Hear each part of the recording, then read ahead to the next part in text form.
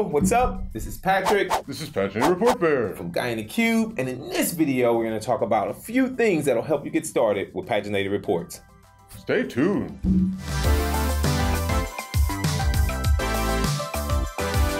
All right, what's up, Paginated Report Bear? How's it going, man? Pretty good. Enjoying my time in Atlanta. How was your first conference? It was good. It was good. Tiring. I'm really exhausted. Did you meet a lot of people? I did. All right. Fun. So all this talking. Our fans don't like all the talking. They tell me this all the time in the comments. So today, I want to talk about a few tips and tricks that Chris, well, I guess you, or maybe it was your assistant. I'm not sure. Somebody enlightened me on these tips and tricks so I can get quickly started with paginated reports. And I thought we would share with all the people out that watch the videos. What do you think? Yeah, I think that's a great idea. All right. So I was about to say head over to my laptop, but I think I may need some help with someone that has posable thumbs. Are you okay with that? You can come back later. No, that's totally fair. All right, so I'm the beauty, he's the brain, so let me step off. You think you can get your assistant to help me out with this? All right, let me go check. Get him over here in the screen. Get him over here in the screen. What's up, Chris? Hey, how's it going? This table. Oh, sorry. All right, so. Already screwed it up. All right, so we got 5 things I want to talk about. Just 5 quick tips to help people get started with these paginated reports. You know what I found out? A lot of people don't even know. Yeah, it's surprising, isn't it? I mean, both of us have been working with SSRS for a while. There's a lot of people who've never tried or used these. I think it's the name that's throwing. Okay, you agree? Yes. All right. So I think the first place that they should start is download. Yeah. And that's optimized. There's 2 versions. Of Power BI Report Builder, but I think we should, use one later. All right. So one that says Power BI. One that says something. So you guys know how I like to do, instead of all this talking, set it on my laptop. Let's do that. All right. So you can get Power BI Report Builder from 2 places. The easiest place I find is once you get signed in, you click the little drop down arrow here, and you select Power BI Report Builder. That's right. Paginated Report Builder. Right. Paginated Report Builder. Sorry, Paginated Report Builder. We don't want people to be confused. You can just create paginated reports. And then the other way, if you do a quick internet search, you can find Microsoft Power BI Report Builder and click the download option. Absolutely right. Takes you the same place. 2 ways to get started. Easy peasy. Download it. Use it. You got it. Once you got it, the next thing, what do you think the next tip is? Install it. Install it. Got a comedian over here. I had a stuffed bear talking for I thought I was the funny one. Okay. You're funnier than me. Okay, so once it's downloaded and installed. Yes. What's the next thing they should do? Well, for most people who are just starting out with Report Builder, oftentimes they want to take advantage of paginated reports because they're looking to do something printing or exporting data from their Power BI. So the first thing I would do is find my Power BI data set. Okay.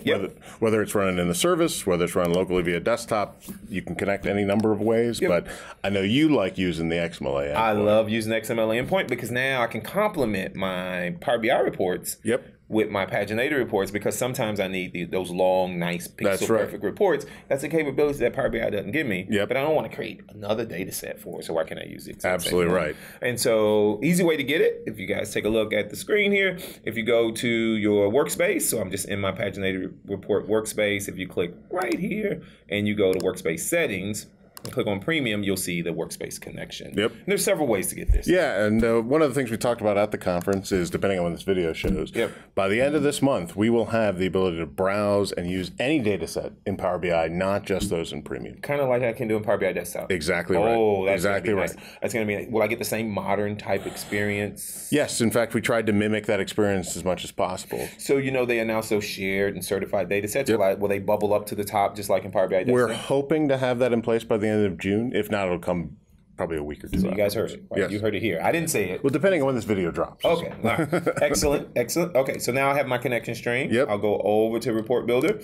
And to use that XMLA endpoint, when I go to data sources and choose data source, which one of these would I use? Would I use Microsoft Analysis Services or Azure Analysis Services? You use SQL Server Analysis Services. You could use either one, I suppose, but SQL Server Analysis Services for now. But Power BI Dataset will be sitting right there. Nice. So I don't even have to go through this XMLA No, it'll just say Power BI Dataset, bang. Now I want to ask you a question. A serious question. Right now, to use this XMLA endpoint, I need premium. Yes, sir.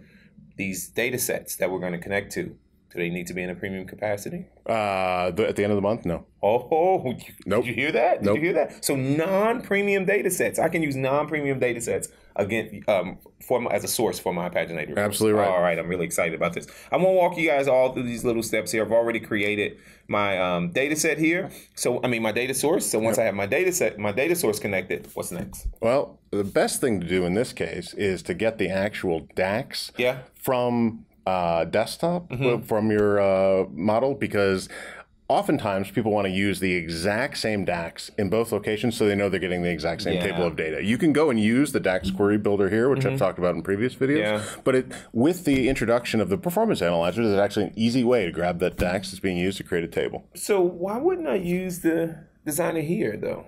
You could use the designer here. It's perfectly fine. So I could just right-click, add data set, and walk through, and there's a nice GUI. There's a GUI, yep, absolutely. But I don't know how to write DAX. So. That's right. I don't know how to write DAX. I don't want to learn how to write DAX expression. So I like your way. So I'm going to go over to Power BI. I've created a table, but the problem is, right, in Power BI, this table has this scrolly bar, and if I wanted to print that entire table, I can't, right? Exactly. And so I can complement this report with my paginated report, but I can easily get the query for this. So if I just go here to view and choose Performance Analyzer, start the recording, click and refresh my visual. It's going to do, give me everything that happened on that page. And now I can copy the query for that. And then what I can do is go back to my Power BI report, right click, add a data set, and then I'll choose the expression. Yeah, choose the expression. Right? And then just paste that in there. Yep. There we go. Bingo. Right? And click OK, and it's ready to go. I've already did this, though. I've already set this up. I've already set this data set up, so now I'll have my data set. There you go. So 3 steps, right? Download the report builder. Use the exact same data set, data source that I'm using for my Power BI reports, and then get my query, create my data set. What's the next step?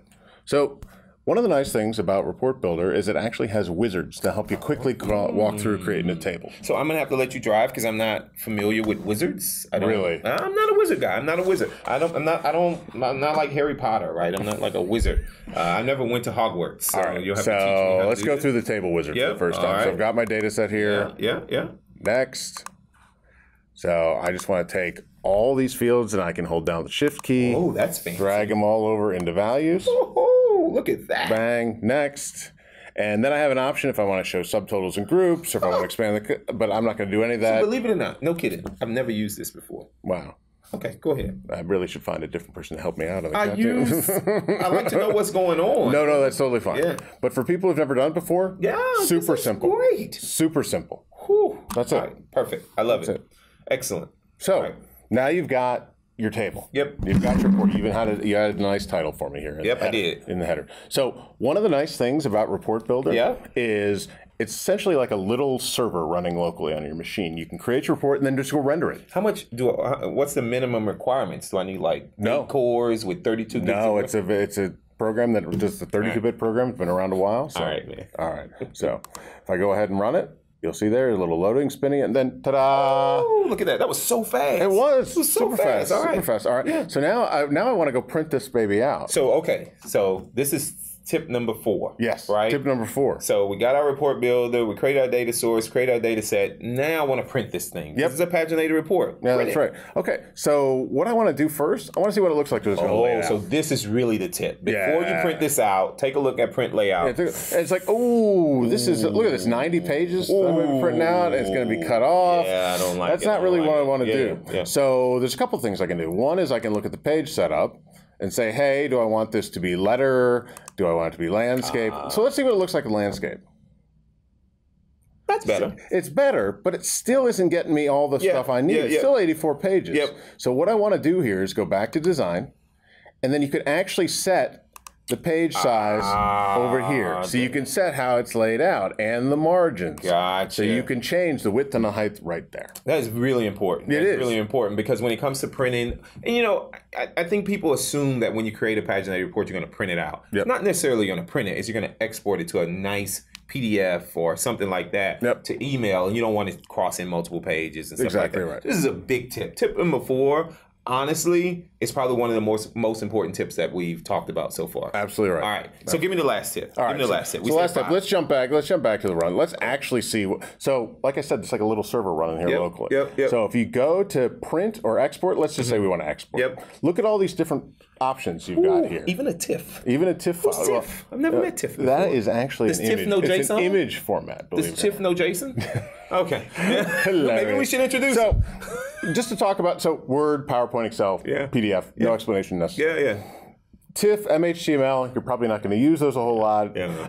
But CSV, if you're just looking for the raw data, that's right. That's the one you're choosing. That's you're right. just choosing that one. Excel will give you the same type of thing, but actually one of the nice things about Excel, it'll keep the actual formatting and everything. That's good if you've got headers and stuff like that, it'll keep all that. Awesome, awesome. So you can pick any one of these. So I'll go ahead and choose Excel. It goes ahead and export it, and look at that. Bam. I can name it right there, and then if I want to, I can share it out with anybody I want. That's nice. This is nice. This is awesome. So 5 quick tips to help you get started with paginated reports, right? What do you guys think? You got any questions, comments? You know what to do. Post them in the comments below. If this is your first time visiting the Guy in the Cube channel, hit that subscribe button. And if you like the video I just did with Chris and Paginated Report Bear. And Paginated Report Bear, that's right. Give me a big thumbs up, as always, from Adam, Chris, and Paginated Report Bear, and myself. Thanks for watching. We'll see you in the next video. Hey friends, this is Patrick. And I'm Adam Sexton.